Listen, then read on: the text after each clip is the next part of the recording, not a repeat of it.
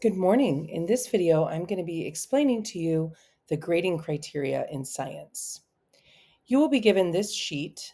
This is a handout that explains our grading criteria, and there are a couple of important things that I want you to notice.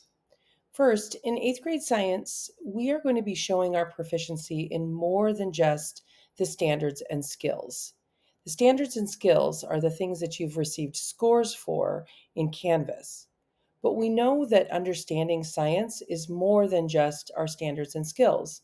In fact, there are 4 categories of science that are going to become a part of your ultimate overall grade. These include standards and skills, again, the traditional thing that would be in the Canvas gradebook, community, thinking as a scientist, and reflection. So for each category, there are 4 proficiency levels, and you are going to use the chart to understand what it means to be a 4, 3, 2, and 1 for each of these different categories.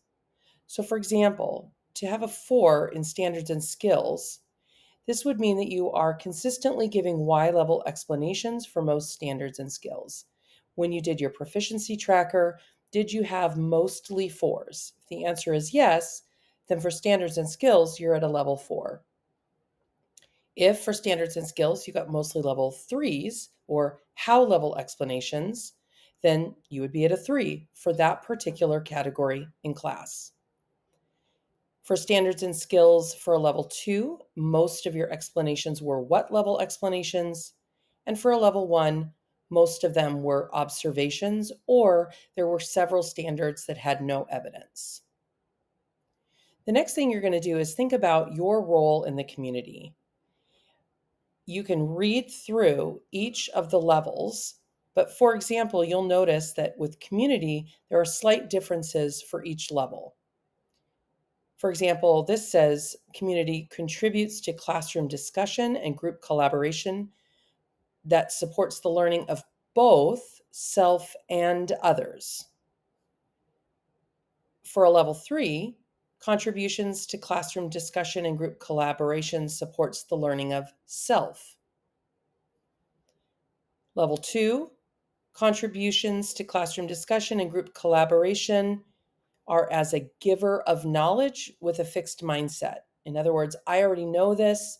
Here's what the answers are. Here's what I know. And a level 1 does not yet contribute to classroom discussion and group collaboration consistently. So again, for a 4, you're thinking about not only your own learning, but you're also thinking about the learning of others. For a level 3, you're focused primarily on your own learning. For level 2, you're not open as much to learning. There's less question asking, and it's more about just giving ideas or giving information. And at level 1, there's not a lot of contribution yet. We also have our thinking as a scientist. Notice for level 4, asking questions to make sense of big ideas and ongoing curiosity. So this is where you ask questions, which makes you think of more questions, which makes you want to answer that and then ask more. And it just loops and loops and loops and loops. And you're asking these questions because you have a deep desire to understand more. You're also making connections between what we learn in class, past and present, and related phenomena outside of the classroom. So for example, you might be noticing collisions that are happening outside in the real world and thinking about how what we've learned in class can help you explain that. For a level 3, you're asking questions to understand the topics. So in other words, you ask questions so that you can answer the unit question or answer individual questions within our unit. And you are also making connections between ideas in our current unit and past unit. So for example, in our forces at a distance with our magnetism, you were thinking about not only forces related to magnetism, but also how that compares to non-contact forces, or rather how that compares to contact forces. For a level 2, your question asking is mostly about getting the right answer, and you're making connections between ideas within the current unit. For level 1, you are asking questions about tasks and procedures, For example, how do I do this? I don't understand what you want me to, put here, that sort of thing. And you're not yet asking questions about big ideas in science. For example, you're not yet asking questions like, why would the distance between the magnets make such a big difference? Something like that. And then finally, with reflection, for a level 4, you're reflecting honestly and deeply of areas of strength and growth in all 4 categories of science. And you're taking ownership for the learning of yourself and others. Level 3 is very similar. The difference would be that you are taking ownership for yourself, the learning of yourself.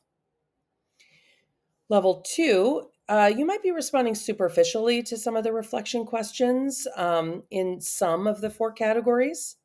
And you may only be reflecting on your strengths and the things that you bring to class and the things you're doing well. And finally, at level 1, you respond to the reflection questions just for the purpose of getting it done. These are just really short, brief responses just because you want to check it off or get a good grade. Hopefully, this makes more sense how you will be receiving your grade in science and how you can be thinking about the kinds of behaviors that you want to be demonstrating in science to ultimately be the most successful student you can be.